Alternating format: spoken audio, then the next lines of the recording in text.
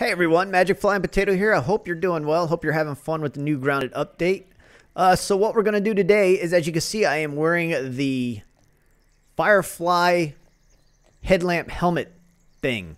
And so just going to talk real quick about how to make it. So you need to get the Fireflies, which are, as you can see, I am over in the flooded area of the lawn, which is down here. This is the hedgerow is right here. The flooded area here's the base can, and so I noticed that they hang out in this area a lot over here, and a lot of times I've caught them over here sitting on that little island by the sprinkler system.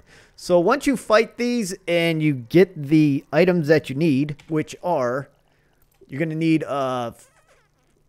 4 iridescent scales, 5 bioluminescent goop, and 3 berry leather, and you're going to need the crafting bench to make it. So once you craft it and you put it on your head, you got a permanent light source that you don't need a handheld torch for.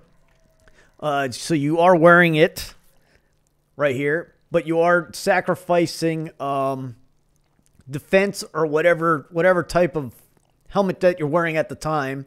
You are sacrificing the defense with this helmet, but you're getting a light. And this light does work underwater. So if you're diving or spelunking in a cave, you can go ahead and wear the light under the water and keep both hands free, which is an awesome little deal right there. So yeah, this is just a quick video on making the headlamp and using it. Hope this helps, and hope you guys are having a great time out there exploring the backyard. And yeah, Magic Flying Potato, and I am Oot.